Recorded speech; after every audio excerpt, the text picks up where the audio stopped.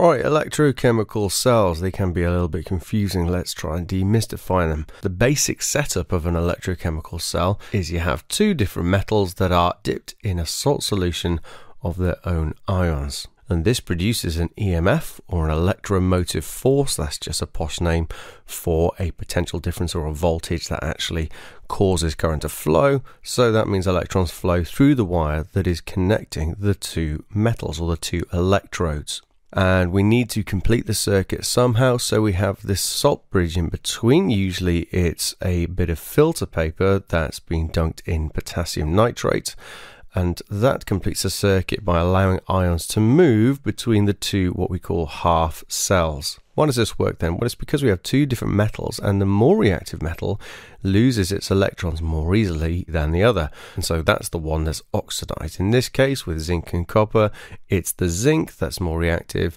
It's going to be oxidized, and the other metal is reduced. Just so you know, we can actually do this with the same metal as the electrode, so long as it's inert, in different solutions of ions. So for example, Fe2+ and Fe3+ in our solutions. The metal we use for the electrode though has to be inert, means it doesn't react with the ions, so something like platinum does the job. We'll see that being used in a minute.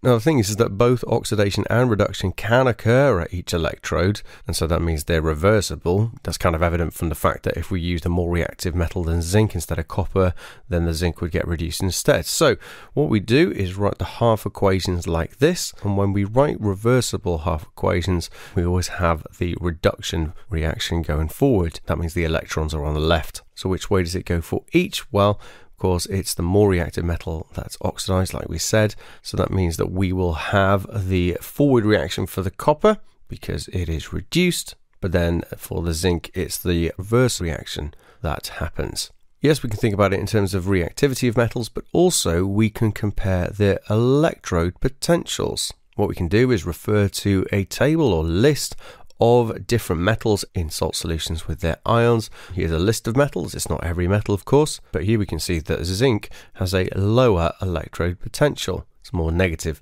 so it's oxidized. So that means the copper is going to be reduced. Cu2+ plus 2 electrons makes that solid copper. So writing the whole equation for the reaction of what's going on in our electrochemical cell, we combine the two half equations, and so we have both the reduction and the oxidation reactions happening going forward. Because we have both happening, this is of course a redox reaction.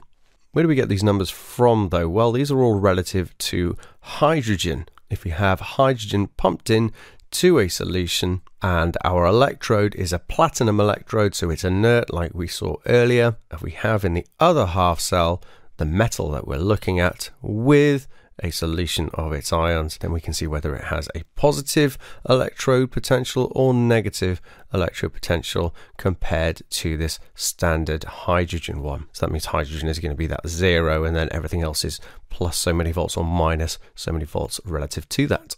And because conditions can change how a reaction occurs, then we need to make sure that our solutions are 1 mole per decimeter cubed, and it happens at RTP as well. So 298 Kelvin and 100 kilopascals, or 1 atmosphere. To find out the actual EMF produced by an electrochemical cell, we just find the difference in electrode potentials between our two metals, and so therefore just one take away the other. Of course, one of them might be negative, so just be careful with that. So it's useful to have a shorthand way of writing or drawing what an electrochemical cell is made up of. So this is how we do it. We have on the left the reduced form, then oxidized form on the left, and then we have the double line in between representing the salt bridge, and then the oxidized form and reduced form for the other metal on the right. So for example, for our setup that we had to begin with, it would be the solid zinc electrode, then the zinc ions in solution, other side of the salt bridge, copper ions, and then the solid copper electrode. Batteries are a type of electrochemical cell, you probably know. One example is lithium-ion batteries. They're very common, say in your phone.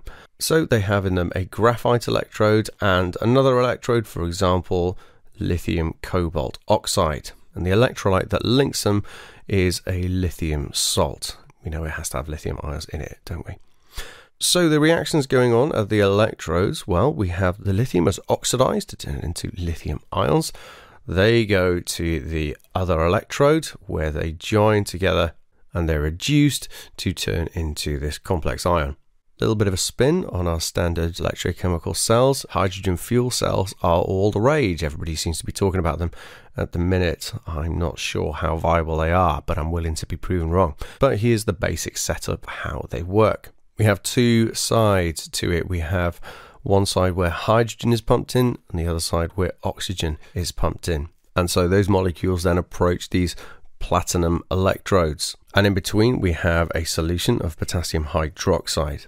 Now, the important thing is that we have a membrane that is separating the solution and the electrodes. Why? Well, that's because we don't want the oxygen and the hydrogen molecules to go into the solution. We only want OH ions. So that's what happens. It's an anion exchange membrane. So what happens? We end up with hydroxide ions being produced. They travel through the membrane and then over to where the H2 is. And they join together with the hydrogen to make just pure water, H2O, and then that is exhausted from the system. So this whole process of the OH ions going through the electrodes, that results in electrons being transferred through the wire that's connecting the two platinum electrodes. And so we have our EMF and our current. And so we can have whatever we want, say a car or a light, whatever, in that circuit.